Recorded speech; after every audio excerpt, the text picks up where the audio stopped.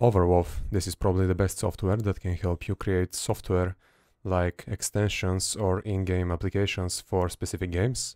So in this tutorial we're going to be setting it up and see how it works. The first thing that you have to do is go to the Overwolf site and download it. You can find it by clicking App Store. Download Overwolf. After you download it, just install it the simple way. Nothing special there. When we have the Overwolf installed, the next part will be to have some tools set up as well. One of the tools we need is Node.js. You might already have it, but if you don't, you just go to nodejs.org and then download the latest version and then just install it. Nothing special there as well. Usually Overwolf, if you check the documentation, suggests you that the first application that you're going to be testing will be the sample application, but we're not going to do that because there is, I think, a better option there. We would like to use this repository, which is Overwolf Modern React Boilerplate. In order to use this, there is one more thing that we need besides Node.js. We need also Python to be installed on our machine. So we just go to python.org, go to download and download Python. When installing Python, what you need to do is check the add Python to the path option. So check that part. This is very important because when we have our project later on, we will need to have the Python keyword accessible in our terminal. So if we're using Visual Studio Code and if we type Python in the terminal, it should work. The next step after installing Python, you have to restart your computer, just because when you're adding a new path to the Windows, it will not update always. So in order to update, it needs to restart. After that, our next step will be to open our registry. When we type reg inside the search bar, we will see the Registry Editor. Click on it, and inside here, we need to go to the folder HKey, current user, software, and inside of it we can see Overwolf. Now there might be created folder here that's called CAF, and if there is not, just create one. And the next step is just to create a key, which will be just right click on the white space, new, and string value. Call it enable features, double click on it, and inside the value data enable dev tools. After that, the next step will be to go to the Overwolf Modern React Boilerplate, and because we're going to be using this project, when we scroll down a bit, we can see how we should create it, which you can just copy from here or type it yourself. So when we copy this, and let's say we're going to be using Visual Studio Code in this tutorial, just go to the specific folder you want to create the package and paste the code and click enter.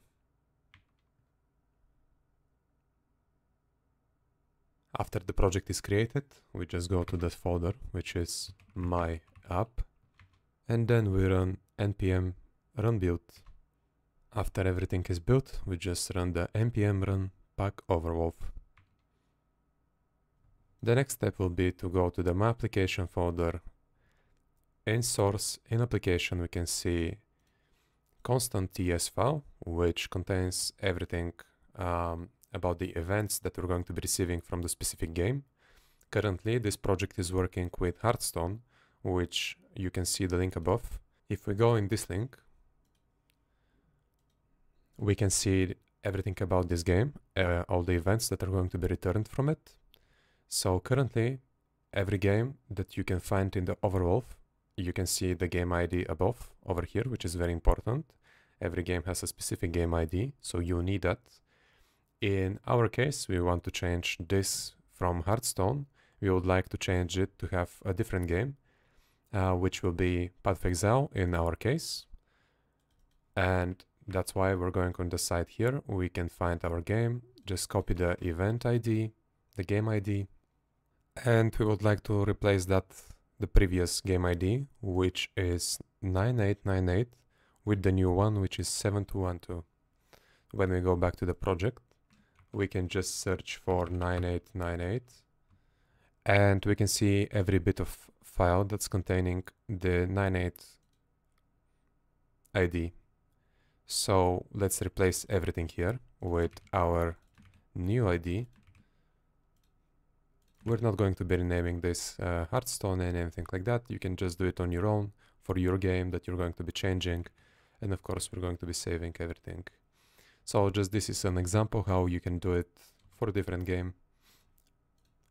Let's go back to our application constants. The next thing that we want to see here, and actually the next thing we want to change here, is the required features. So this is everything that's being returned from Overwolf that our game can give us as information. So every game has different information. That's why we're going to be checking everything that Pathfixxl has. So when we go to Pathfixxl, the available features here are GP internal, kill, death, me, and match info. Everything, as you can see, when you go to it, you can see what's being written here. So here, for me, it will be returning character name, character level, and yeah, so on. So every game again is specific for itself. So that's why we're going to be changing from the Hearthstone features to our Pathfixxl features. Let's copy everything from here and replace it. Good, we have replaced everything. Now the next step will be, again, we need to build the project and pack it to Overwolf.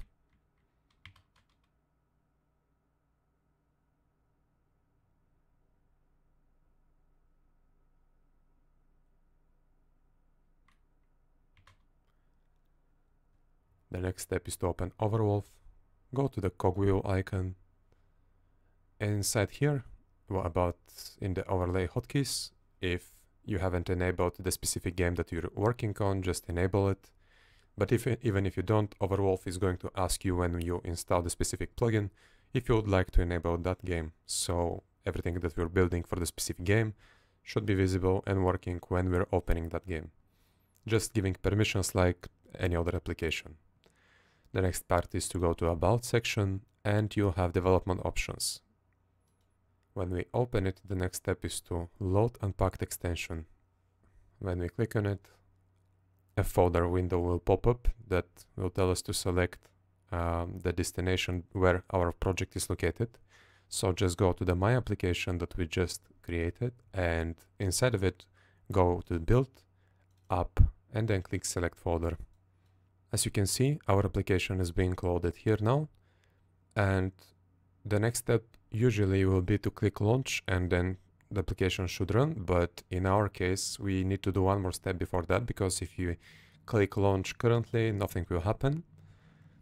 What we need to do next is go to the Getting Started section in the Overwolf site and click Submit App Proposal. All the links from the video will be in the description, so you don't have to worry about it. Now, what's important here is Overwolf, in order for you to be an approved developer, let's just call it like that, you have to submit an idea to Overwolf to tell them, well, I'm going to be using Overwolf to be creating this sort of extension or application or whatever you're just going to be making. It doesn't even need to be anything real. You might just think of something on the spot. They just want to see that you're a real person and you're not like malicious enough, and they're going to approve you. That's all. And usually they respond like very fast in the next maybe an hour or something. But at most, I guess 24 hours. So yeah, just submit your name, email, app name, website optional, and the idea you have, and then just submit it. When they answer your email and like they say everything is okay, the next step will be just to click the launch button, and when we do it, we can see that our window for our application appears. Now this is the window that will be, that's just visible in our desktop, but of course there is one more part of this application, which will be when we start our game, we are going to be seeing events inside our game. So that's what we're after. But yeah, just this is a part of the application. So you can maybe do something here like on settings panel or whatever it is, it just depends what your application is doing. When we open our game, the thing that we can see here is our in-game window, which we created from the project we got from GitHub. And yeah, that's all we need. Like everything now we do here. For example, if we open some tab, as we can see, we get our events.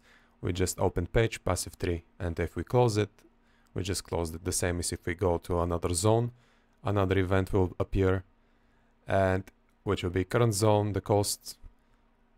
As you can see, everything is working, and you can imagine how many things you can do with Overwolf, which is very nice because they provide such a cool way of interacting with the games you love. So it makes it much easier to just create applications and extensions for them. That was it. Thank you for watching. Please leave a like and subscribe for more. And if you have any questions, just leave a comment below.